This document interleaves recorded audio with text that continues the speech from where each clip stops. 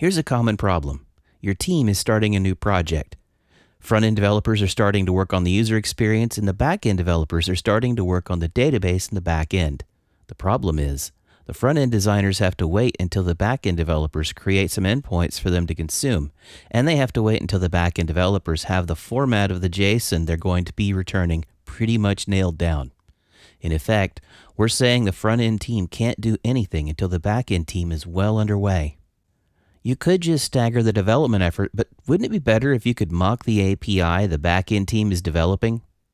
In this video, I'm going to show you how to use a node package called Json-Server to simulate a back-end complete with a fake database. Then we'll use another package called Faker to generate tens or tens of thousands of test records in seconds. Json-Server is a node package, but there's no reason you can't use it to simulate any back-end written in any language. It doesn't have to be JavaScript with Express. You could simulate a Flask or a C# API just as easily, and it all happens in the front-end developer's project. All the back-end team needs to do is to agree to the structure of your data used in your endpoint calls. If you're following along, you're going to need Node version 8.1 or higher and NPM version 5.6 or higher. Let's get started. I'll start by creating a new project. I'm going to use Create React App, but that doesn't matter. This technique will work with vanilla JavaScript or any framework. I'll open up a terminal window. On Mac OS, this is just called Terminal, and on a PC, you could use either Git Bash or PowerShell. I have a folder called Projects in my home folder just for this purpose, so let me cd into that folder. And now that I'm in the right place, I'll type npx create react app faker demo. This will create a folder called Faker Demo and set up a new React app within that folder. It might take a few minutes, so I'll be right back. The app is created. Let's add Json-Server and Faker. I normally install Json-Server globally since I use it in all my front-end projects. npm install -g Json-Server. Next, let's install Faker as a dev dependency in our app. npm install --save-dev Faker. I'm also going to use Lodash, which is a library full of useful functions. npm install Lodash. Finally, I'll use Axios to query my backend API. npm install Axios. We've got all our dependencies, so I'm ready to switch to an IDE. I'll use Visual Studio Code. So we're in code now. There's two ways to use Json-Server. The first way is to just create a JSON file in your project to contain your mock data. This is easy, but the problem with this approach is that you have to type all those records. That's easy if you only want 5 entries, but what if you want to generate 500 entries? That would take quite a while and probably be fairly error-prone. This is where Faker comes in. I need to create a JavaScript file at the top level of my project. I usually call this generate.js. Inside of generate.js, I'll export a single function.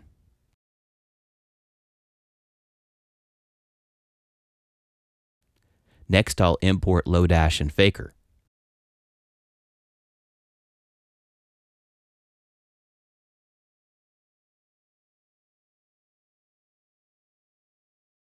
I'll return an object that contains one property for each endpoint I want to simulate. In my case, I'm simulating a blog application, so I'll name my endpoint blog posts. I'm going to use Lodash to execute a function a set number of times. For now, let's start with 5. You can increase it later to any practical number you wish. The function passed to Lodash returns an object structure. Since we're simulating a database which normally produces primary keys or unique IDs for each record, I'll start my object with an ID property and just set it to n, which is the current iteration. Next, I'll add some more fields. I'll add a category field for my blog post. Let's suppose for our blog we allow you to post on topics like science, technology, religion, etc. We want our fake data to generate this category for us from a list of possibilities. So I'll use faker.helpers.randomize and pass it a normal JavaScript array containing the possible categories. Faker will randomly pick one for each record it generates. If you're wondering how I knew to use faker.helpers.randomize, I promise I'm neither psychic nor omniscient. I simply RTFM'd. The documentation on the project's GitHub page contains a list of all the functions you can use, and it's fairly extensive. Going back to the code, I'll add a post date. I want to make sure the dates are generated not too far in the past, so for this one I'll use faker.date.recent. This generates a random but recent date. Let's add a field for the author's name, one for the author's email address, a subject, and finally some lorem ipsum text for the blog post itself. Now we're ready to run this. Make sure you save your file, then open a terminal. I'll just use the built-in terminal in code. To start the mock server, type Json-Server-P 3001 generate.js. The P switch sets the port. By default, Json-Server will run on port 3000, which is the same port used by Create React App, so I need the port to be different. The second argument is just your generate script. At this point, we can see Json-Server has started successfully, and we can see the endpoints that it's serving. Note the relationship between what we called our object, which was blog post, and the location of the endpoint. If you want this to be a perfect simulation, you should discuss what to call the endpoints and what the structure of the JSON will be with your backend team. Let's see this in action using Postman to view the faked endpoint data.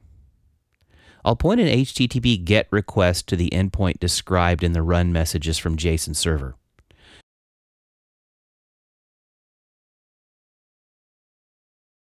I'll get data back just like I would if there were a real backend there. But wait, there's more. The pattern most widely used in RESTful APIs is to have one endpoint that lists a bunch of records, allowing the user to select one. It would be nice to simulate this pattern. As it happens, Json-Server provides detail endpoints. You just need to alter your calling route to include an ID. Our data has IDs in it just like it would if the data were stored in a database. So I have a few blog posts in the list. Let's retrieve the data for one record. I'll open a new tab in Postman and I'll copy in the URL from my earlier GET request. Next, I'll modify it so it has an ID on the end. This time, when I request, I get the one record with that ID. That's fine for mocking and testing simple GET requests. How can we simulate inserting, updating, and deleting records? The current best practice is to use HTTP verbs as the basis for your requests. So I'll simulate adding a blog post with a post rather than a GET request. I'll open the new tab, and this time I'll change the verb to post. Next, I'll add some JSON to the post. I guess it shouldn't be a surprise that Json-Server accepts JSON data for the post. I don't need to add an ID field. Just like in a real backend, that gets generated by the database, which in this case is an in-memory database used by Json-Server.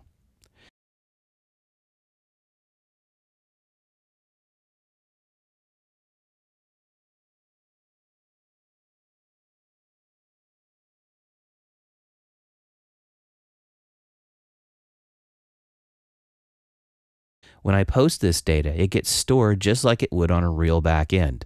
If I switch back to the GET request and run it again, I can see the data I just added with the post. I could also use the HTTP verbs put and delete to update and delete records by supplying an ID. Let's try an update. I'll make a new put request in Postman. I'll be changing the first name of this user to something else. To make this work, I need to add the ID of the record I want to change on the end of the URL. Next, I'll add my JSON data payload with my updated data in the JSON.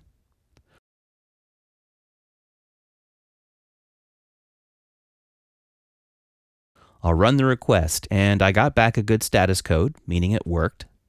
To check, I'll go back over to the GET request and run the detail again. I can see my changes reflected in the data. Let's round out our CRUD work with a delete. I'll make a new delete request in Postman and pass it the URL with the detail on it.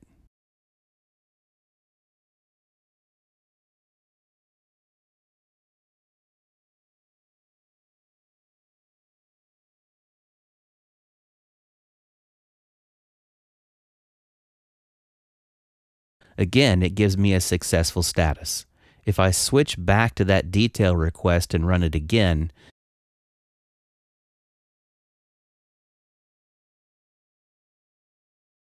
now I'm going to get a 404 error stating the record can't be found. The neat thing here is that the generate script generates new data on every run. So if I stop and rerun it, then pull the list again, I'll get different data, allowing me to test with a broad spectrum of different data values. So now we've got a fake backend working. How do we use it in our front-end project? Let's go back to code. To keep this demo fairly short, I'm just going to make my request in Axios. Create React app has recently switched from generating ES6 class structures to pure functions. Call me old-fashioned, but I like classes better. So let me convert this function into a class. Next, I'll add a constructor and initialize my state.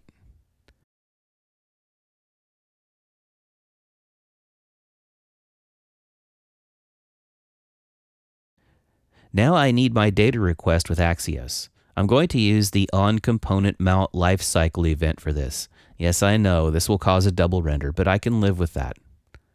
At the end of the Axios request, I'll add a promise which updates the state to the retrieved data.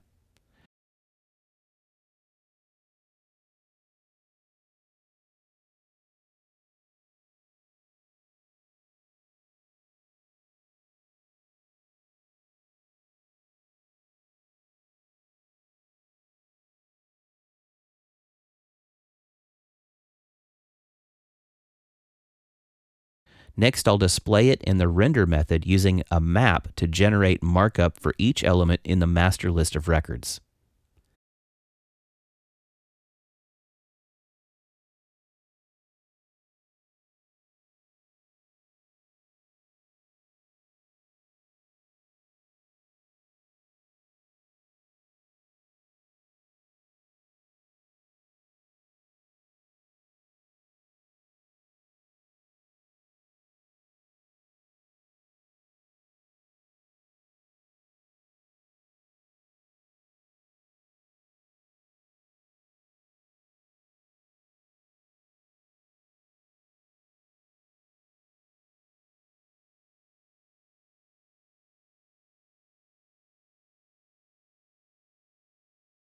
Here's my finished file.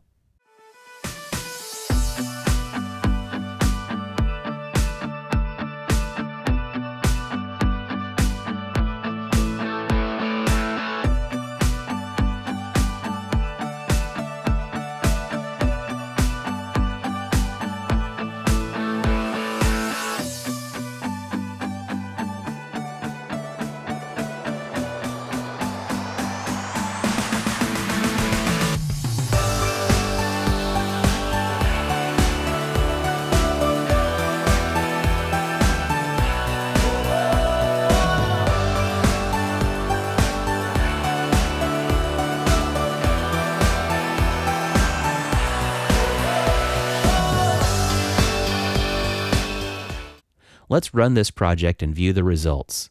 Make sure Json-Server is still running. It is, so I'll start my front end with npm start. After a minute or so of transpiling, I'll see the results.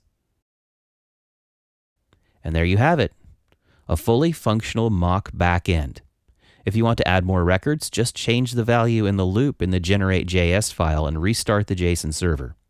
We used React, but you could have used any framework or just vanilla JavaScript. You no longer have to wait on the backend team to get their endpoints working. All you have to do is agree on the names of the routes and the structure of the data.